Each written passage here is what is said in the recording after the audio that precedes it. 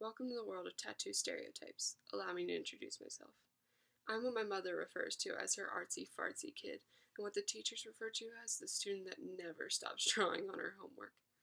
I can't help it. I'm a tattoo artist. Or, that's what I plan to be. It all started in first grade when I could not stop drawing Lion King characters on my homework, and I'm stuck inside these high school walls with a little more than 2 years left to go, learning about geometry, biology, zoology, and worst of all, Jane Eyre. When I was younger, my mother would yell at me for having so many doodles on myself. She would say that it looked dirty, and that people would mistake me for a disorganized person. But one day, when I was in fifth grade, I looked up at her and said in response, "But Mom, your tattoos don't make you look like that." And on that day, my mother accepted her losing battle and accepted that no matter how hard she harped at me for drawing on myself, it wasn't going to stop. Tattoos have been around for over 5,200 years. With numbers like that, there must be something right. As time has expanded, the stereotypes have just gotten stronger and stronger. Tattoos have been compared to biker gangs, sluts, gay people, slave drivers, anything under the sun that people construe as bad, tattoos have been mistaken with. But with all of the diversity and stereotypes, it just shows that they have been spread throughout racial, sexual, and just human diversity.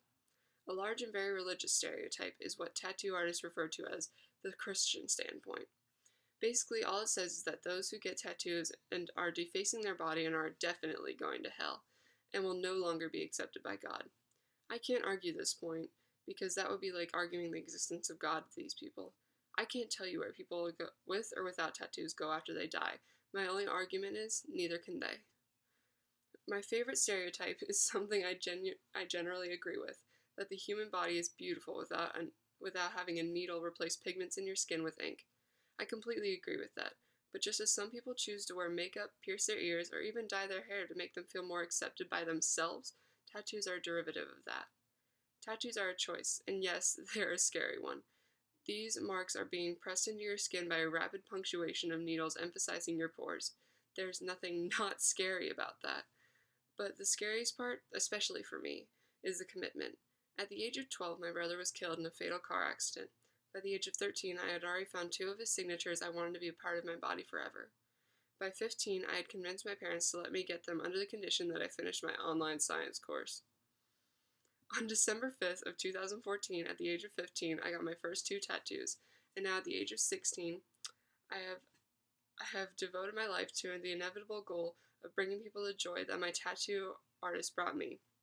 As we progress, the stereotype that you will not get a job because of tattoos has diminished more and more, and places are accepting of tattoos, piercings, dye hair, and any body modifications that are in place now.